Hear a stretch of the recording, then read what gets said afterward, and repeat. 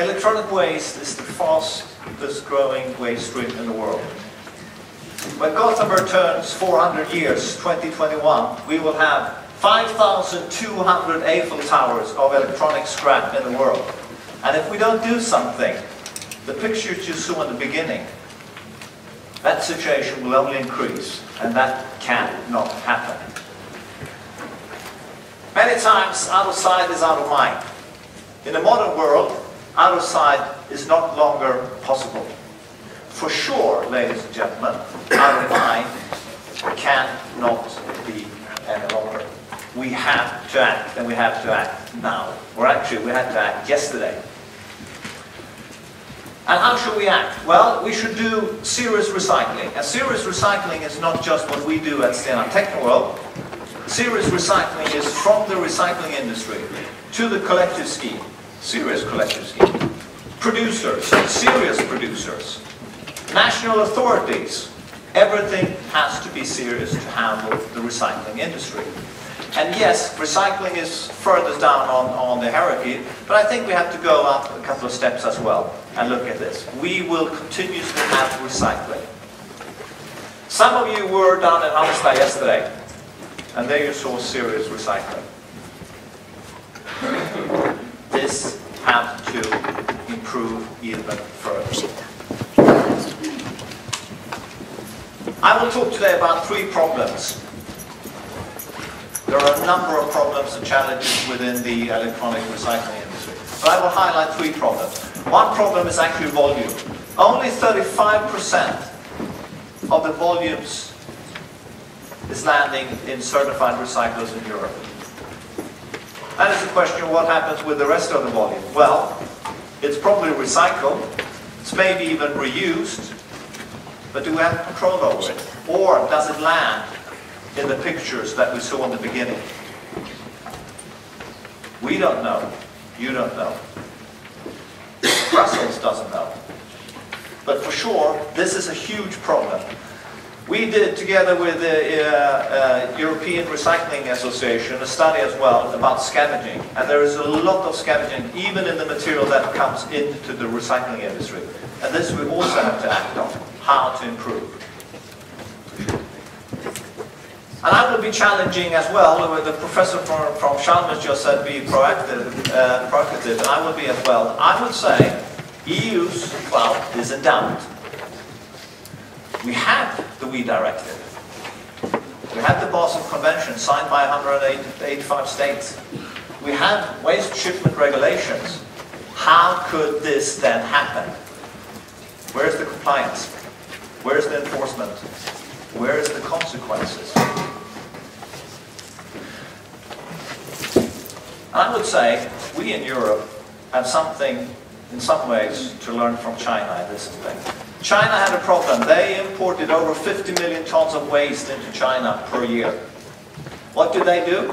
Well, they said, Beijing, we have a problem. Fix the problem. They said, close the borders. National sword. Waste should not be imported into China. We in Europe, we know the problems we have in collection. We know we have scavenging. We know that we are exporting material out of Europe to places where it should not be. But why do we not act? The industry as such, electronic recycling industry, as well the producer collective schemes, are actually saying, let's have enforcement. Let's put in the standards that exist. There exists a standard for recycling industry, the settling. Put it mandatory. We want to have it. Authorities right now saying no. Second problem is our consumer behavior. We heard about that a couple of minutes ago as well. We are buying, you're buying for your kids, you're buying it for your house, a new TV because it's Olympics. We're buying a new coffee machine because it should be black instead of silver. We're buying a new phone because it's upgrade of software. And that is, of course, it's a behavior, and we're talking about GDP, etc., which is then in some way positive, but as well sometimes negative. At the same time, it gives an opportunity because we can then start to reuse it. But then we have to be serious in how we handle the reuse. Today, it's actually cheaper for our responsible for sales selling one container from Gothenburg to Hong Kong, shipment turn, than sending a container from Gothenburg to Amsterdam. That will probably continue for a while, but that means as well that the situation is we will have number of exports into Asia, and that will continue. But we have to secure, with serious recycling, serious reuse, that the material we are actually shipping is treated in the correct way. With serious recycling, we could have downstream monitoring all the way down to, even if it's into a flat screen into Indonesia, we could say, this is the material where it's landing, this is how it's treated, this is how the mercury is treated, this is how the plastic is treated, this is where it ends up. Serious recyclers do that.